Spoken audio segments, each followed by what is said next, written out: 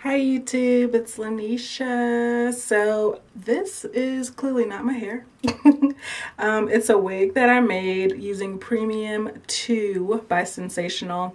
I believe it's the Yaki texture, and I will put a link below of the kind of hair that I got. I don't have the label anymore for the hair, but I am 99% sure that that is the type of hair that I had. I remember because there's the model that's on the cover, she actually went to high school with me.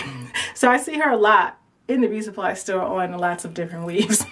So anyways, I got this hair about a few months ago, and I wanted a bob-esque length. So I decided that I was gonna go with this, and it's in like a color number 2, I would say.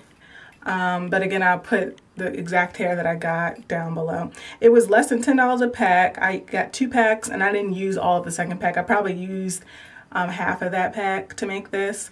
This is just on a regular spandex cap, nothing special. I just got that because it was cheaper than getting a dome cap. I do use the dome caps, like a wave cap, if I'm going to use some like sew in the hair or use like a glue gun to make my wig. But for something like this, I use regular weave glue. And I really like this hair. I think that the luster is pretty natural. I mean, my lighting in my bathroom is not the best. I only have one little light over here. But the luster is not too shiny, which I really love. And you know, for $10 or less a pack, I think that this hair is really nice because it doesn't shed very much, which I was really surprised by. I've had other, you know, cheaper beauty supply store hairs, and I made wigs out of them, and the hair shed so bad. There was one that was like, I think $5 a pack that I got online. That hair was so bad. Like, I did not even, like, I made a wig out of it, but I didn't even wear the thing like at all because the hair, it just shed so badly.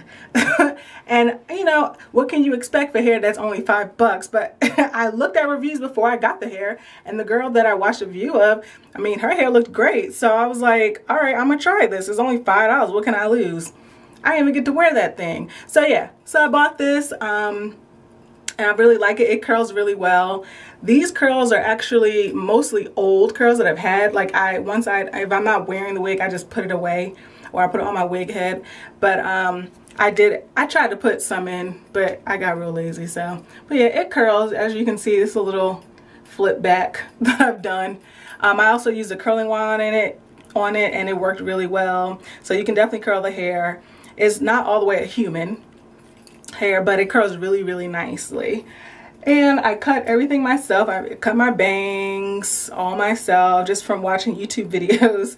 And then I cut the hair itself. It was already a shorter length, but I cut it a little bit so that it's longer in the front than the back. You know, I feel like this is giving me like 1950s housewife tees, like like, you know, it's not really a bob per se. It's not exactly the kind of bob that I wanted. But I like it because it looks great in a hat because it's cold now.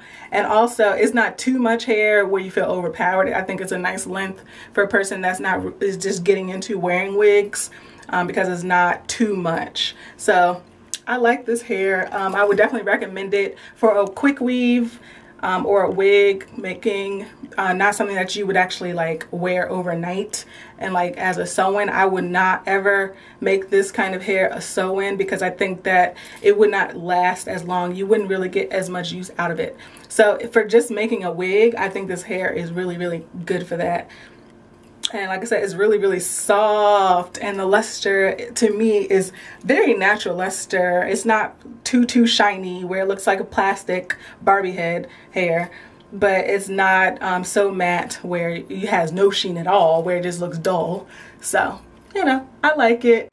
This is a wig that I made myself.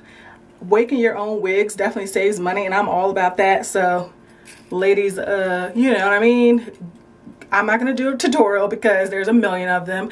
I watched a whole bunch of wig making tutorials on how to do glue gun wigs, wigs with regular glue, sew-ins, all that. So definitely make your own wig because it's way cheaper. And to me, making a wig is just a therapeutic experience, just like doing my nails. Here are my nails. I did a video on this look. This is candy corn nails. It was for Halloween. So if you want to see that, I will put that link down below. But yeah, this is the Premium Too hair by Sensationnel. I definitely would recommend this hair because it's inexpensive. The luster is just right. And you can't go wrong with that. All right. It doesn't shed very much. So go pick it up at your local BSS. And I'll catch you in the next video. Bye.